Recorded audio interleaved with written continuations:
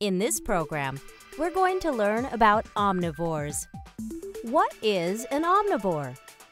An omnivore is an animal that eats a diet of both plants and other animals. Omnivores comes from the Latin omni, which means all or everything, and the Latin vorare, which means to devour. An omnivore survives by consuming both animals and plants as their primary source of food. Some mammals are omnivores. One of the largest omnivores is the grizzly bear. Grizzly bears living in forests will eat berries and roots, as well as fish and insects. Other omnivorous mammals that live in the forest habitat include skunks and raccoons. Many birds are omnivores too.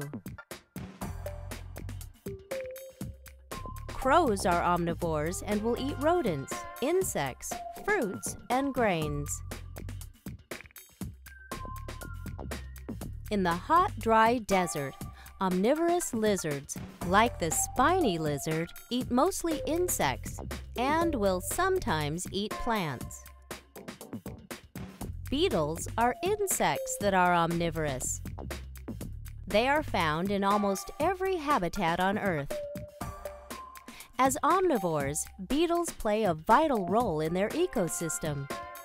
Beetles consume the debris from plants and animals, including fallen petals from flowers and animal dung. Omnivores are also found in water habitats.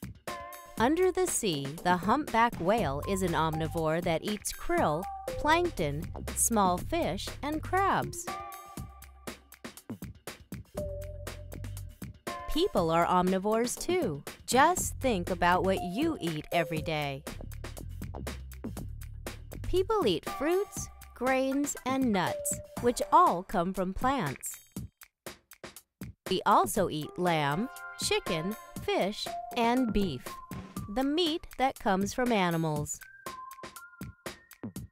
All animals get the energy they need to move and grow from the food they eat. Omnivores derive energy from plants and animals. However, other animals like sheep are herbivores. They eat only plants. Lions are carnivores. Carnivores are animals that eat and get the energy they need exclusively from meat.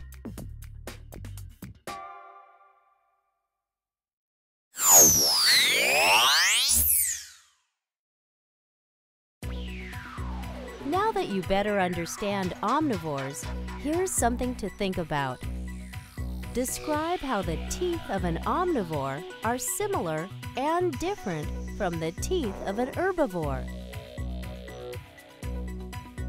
How are they different or similar from the teeth of a carnivore?